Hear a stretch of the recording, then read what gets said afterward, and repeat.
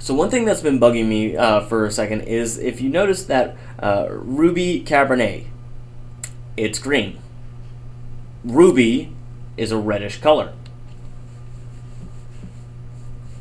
So clearly I want to fix that. I want to adjust that a little bit. So how would I go about doing that?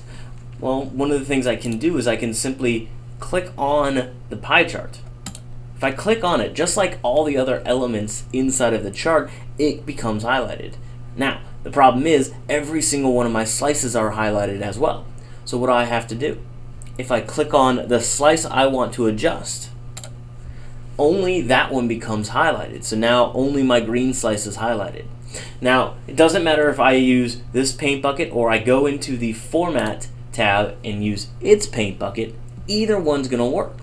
But again, that paint bucket icon, if I look for that, that gives me a slew for all the colors. Just like when I was filling in Microsoft Word, or now in Microsoft Excel, filling the background to cells, this is exactly what it does. It allows me to assign any new color that I want to it. And I'll pick this dark red. That just makes it a little bit more of a cleaner motif in my opinion. And so you can see we can stand out a little bit more.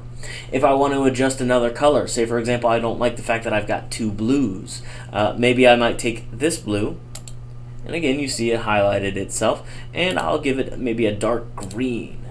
And so now, okay, now nothing looks the same. Well, what about that column chart as well? These guys right here. Well, again, let's say I'm going to click on just the blue column chart. Any one of them, doesn't matter which one, but one of them. You're going to notice that all of them get highlighted.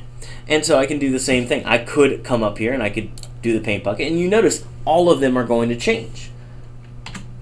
But one of the other options that we have is we have this Format Selection button.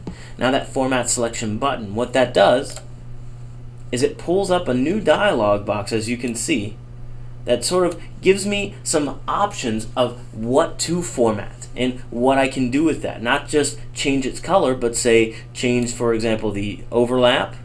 You notice my columns are slowly changing, so suddenly now all of a sudden my colors are actually superimposed a little bit. They're staggered a little bit more. I can make a little bit less of a gap width.